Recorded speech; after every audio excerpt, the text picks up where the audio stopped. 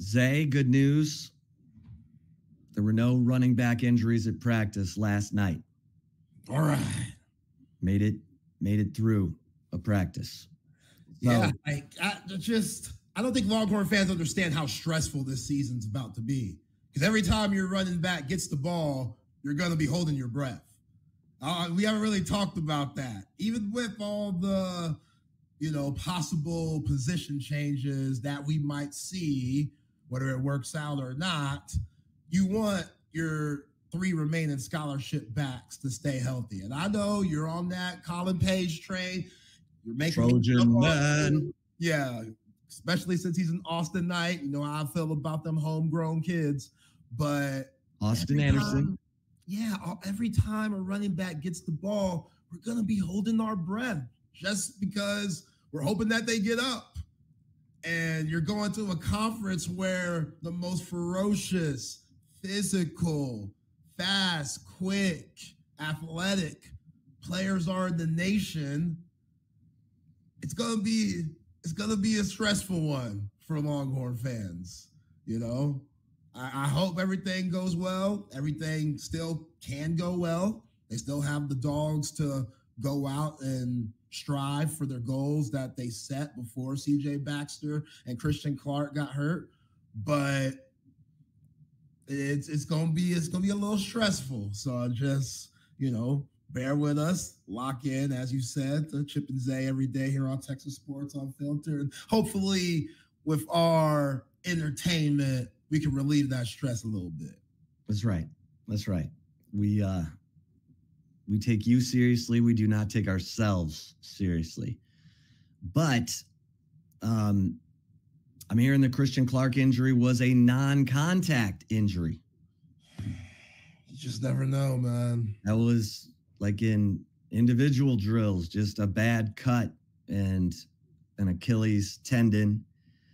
And that's tough. That's young. That's young to tear your Achilles, man. Usually when that happens, I think about Kobe mostly when he tore his, because they made shoes after him tearing his and stuff, and he came back and he was still really damn good. But it's usually, you see it with guys that got a lot of miles under them. And I'm not saying he don't got miles under him during his high school days. We know how, they feed those big time running backs 25 plus carries a game.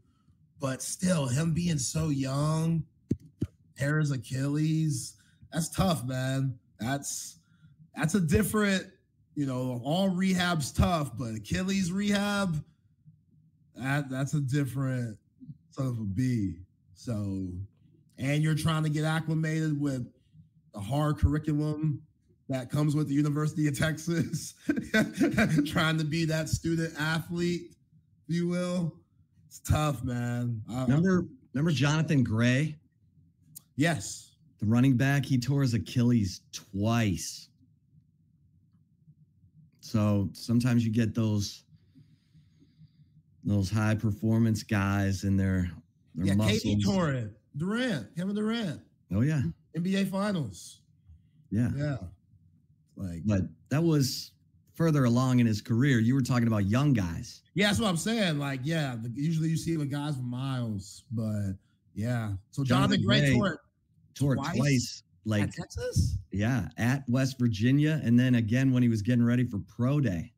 Yikes. So sometimes some guys are just muscled tightly. And I don't know. I'm no physical therapist. I'm not going to pretend to know how to handle that. But Christian Clark, as everybody knows now, out for the year with a torn Achilles. So within a week, you had CJ Baxter and his torn LCL and PCL, season ending, and now Christian Clark. So it's there's no question that it's going to be, you're going to have to be careful about the contact periods. Hopefully, Steve Sarkisian said he was going to be a lot of live periods in the first 2 weeks of camp. Okay, First 2 weeks of camp are up. Yeah. So time for some thud. Let me ask you this, partner. We know Darian Gillette's getting some bump at running back. Although I don't think that's gonna last. Okay. He's back at linebacker from what I'm told. Ryan Niblett's getting a look. Okay. And we'll see. Can someone call Savion Red back? Okay, so Ryan Niblett gets some bump at running back. If it was up to you with what you've seen, what you heard, how the rest of the position groups look, who would you throw back there and give it a try? I think I would be more inclined to see if Ryan Niblett can get used to. He's so fast, and he's got the love of the game to throw himself in. But the problem with a receiver or people move into the running back position is that action between the tackles, man, because the creases are small. In high school, they're big. In college, they're small. And you just got to get used to running to a crease, like literally a sliver, and getting through it and protecting the football. Because now you got guys just like those drills where they're going through and people are swiping at them. That's what it's like every play. And that's why a running back who protects the football is worth his weight in gold, because you're taking the most hits. You're getting grabbed at by guys who are really good at it. Remember Derek Johnson punching that ball out, 9 forced fumbles in 1 year? Just him. He was incredible. Texas had,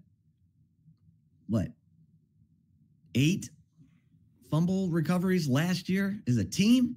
Yeah, let's pick that up. Yeah, that's got to go up. Yeah. That's got to go up. Yeah, but that's always tricky. Well, go keep going. Well, the other thing is I'm trying to find out, because I know people are like, okay, let go of the Colin Page thing. No, I want to know, because Kai Woods was good enough to help you, and if he absolutely had to help you, because Jeff Choate offered him a scholarship and he's now at Nevada. Texas is the kind of program where you've got walk-ons who are capable of playing at other schools. And this is Colin Page, I've heard a couple things. The guy's a grinder. I don't want to call him Rudy, because I think he's better than that. Yo, chill. He's better than that. Yo, don't disrespect him. No. But I don't want to, I don't even want to have the conversation if it's not on the table, but I think it is. And here's the thing. Again, Texas fans, as long as Jaden Blue and Trey Wisner are doing their thing, the running back position is fine. And the rest of the offense is loaded. I think there are real questions about who the top 3 receivers are right now. That's how competitive it is.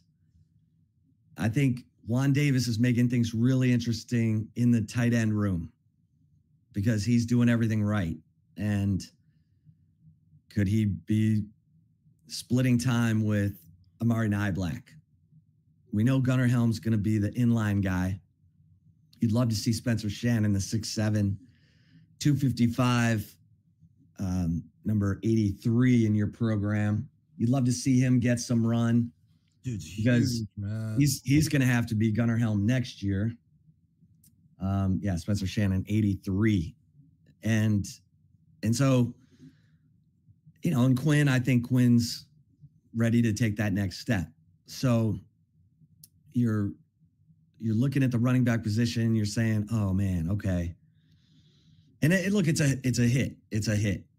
It's a jolt that CJ Baxter is gone. There's no doubt they would have split the carries. Now I went back and looked at the Alabama 2019, 2020 teams. Najee Harris was 232 pounds. Yeah. Najee Harris he's is put together. I mean, that dude could handle 250 carries, which he got. He had over 300 touches in 2020.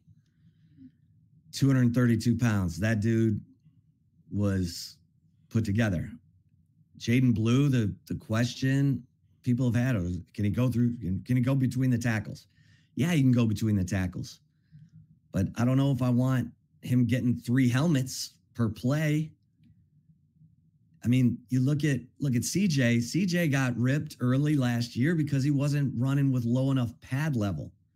He had some goal line runs where he popped up, he got stopped, and Tashard Choice was all over him. Savion Red, I mean, Jonathan Brooks played heavier than he was. He was only 205. Yeah, I don't think that's legit. Jonathan Brooks, at least 215. At least. I mean, that dude. And that's where I'm interested to see what Trey Wisner can do in some of these short yardage situations, because we know that's the one remaining question. Like, you can look at this roster and say, okay, they got guys who can catch short passes, long passes. They got tight ends who can get mismatches. They've got a running back in Jaden Blue who can flex out to a receiver. But who can get the 3rd and 1, 3rd and 2, the goal line runs? Who can finish drives? We won't know that until we get into the season. And that is one of those things. I'm convinced of it. You get off to a good start, forcing turnovers. You get off to a good start, sacking the quarterback. You get off to a good start, finishing drives. It's contagious. But if you get stuck, it starts to become a thing, and you got to have some real dudes to break that kind of stuff. Like last year, they weren't getting the sacks. They were getting good pressure, but they weren't getting the sacks. I think the opponents had 32 sacks and Texas had 28. Yeah, because these teams were so terrified of Byron Murphy and Trevondre Sweat getting to the quarterback. That ball was getting out of the QB's hands quick. So it was tough. It was tough to, get off your block. And once you get to the quarterback, that ball's released. Again, go watch that Michael Penix film. That dude was getting the ball off at an extremely quick rate that ain't nobody touching. Like Aiden Hutchinson, Max Crosby, all those guys, Chris Jones. Well, hold on, because Michigan's defense got to him the next week. Oh, that's different. He was all sick and stuff. And, you're right. That defense did. And maybe Texas took a lot out of Washington because they didn't have the same synapse, they just didn't have the same fire that they did after having a month to prepare for Texas and then only a week to prepare for Michigan. Yeah. And Michigan's defense was the number 1 defense in the nation last year. Held opponents to 10 points per game. That's filthy. Yep. Brought a lot of those guys back. Again, like I was telling you and Hummer yesterday, saw mock draft 2025, Mason Graham, number 1 pick. I was like, shoot. All right. Well, DJ Campbell, Jake Majors, Hayden Connor, y'all better be ready.